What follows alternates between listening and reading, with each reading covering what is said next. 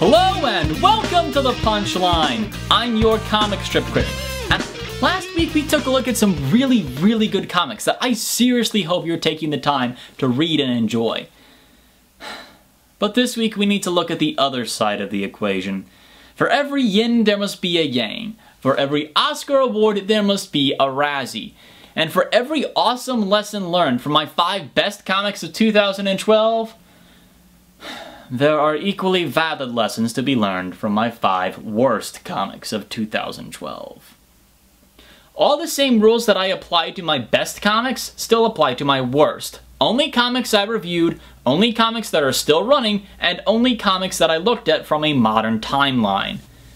It doesn't feel quite right calling my runner-ups in this category honorable mentions, but dishonorable mentions also sounds kind of weird. So we're creating a brand new category for them today. These are the comics that have won my award.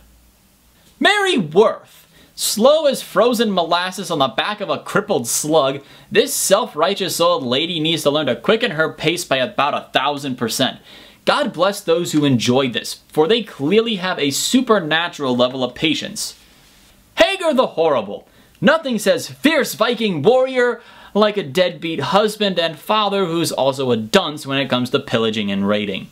Laugh at their hatred of each other and misery in each other's presence.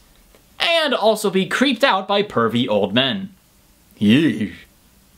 So those are the recipients of my brand new award. And now that those are all out of the way, let's brace ourselves and get down to business.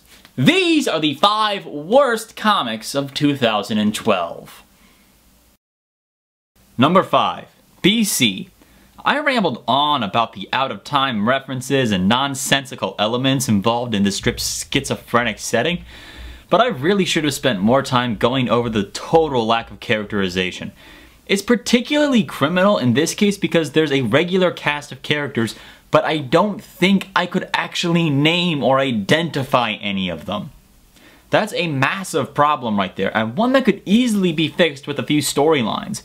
One commenter told me that not every comic strip needs storylines, and they're right. Storylines wouldn't do well in comics like The Far Side or, well, actually in any single panel comic. But if you have a multiple panel comic strip and a regular cast of characters, I consider it inexcusable if you don't run some storylines so that we understand the characters better. And let's not get started on the only 2 women in the strip, whose names are, I cross my heart on this one, Cute Chick and Fat Broad. Outstanding work there. Number 4. I don't like bad comics and I don't like clumsy political insults. So I really don't like Mallard Fillmore.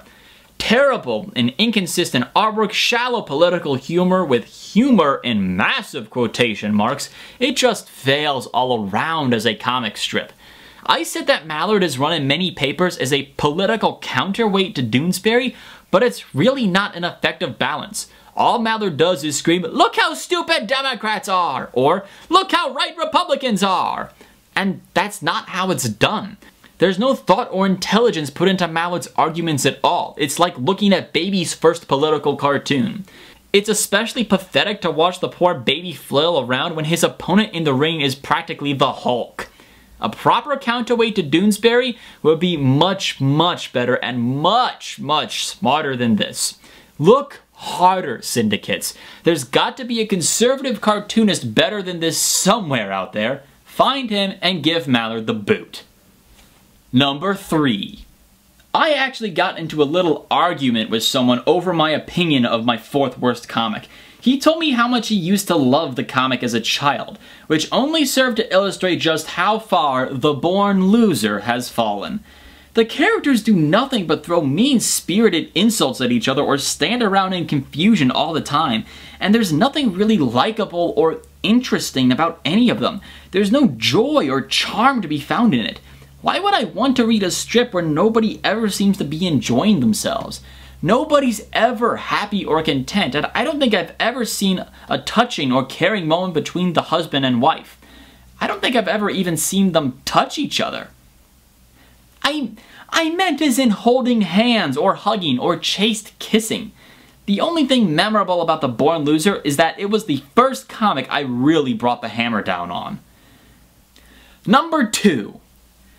My second worst comic of the year is Garfield. Bet that took you by surprise, didn't it? It's not number 1 on the list.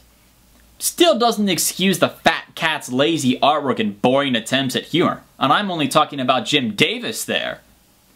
The fact that Garfield only exists as a soulless merchandising vehicle that makes hundreds of millions of dollars a year, while much, much better strips struggle to reach an audience, makes me froth at the mouth with barely contained rage. He's not even a character that does anything anymore. He's an intellectual property whose only job is to exist without offending anyone so that more plushies can be sold.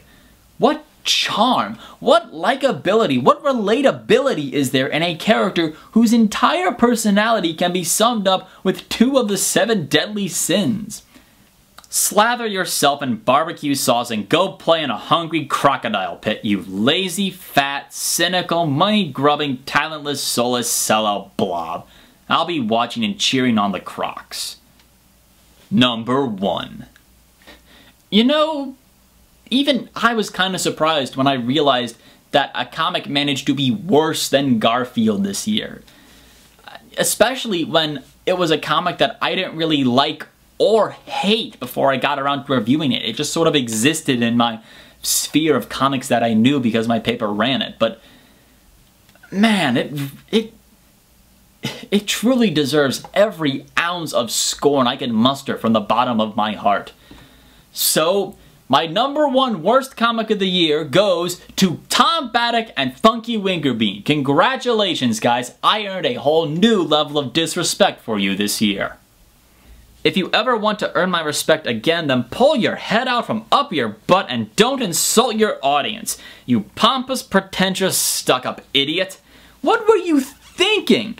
I don't know why all these people hate my comics so much.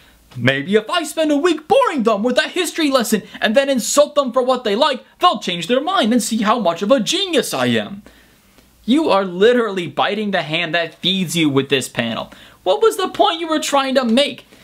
We're wrong and you're right and we should just shut up and bask in your wisdom and glory? You're not going to convince anyone that you're right this way, Tom. You're just going to make us even angrier at you for what you do, and it seems entirely justifiable this time. You're literally attacking our intelligence and lording it over us because you feel better than we are.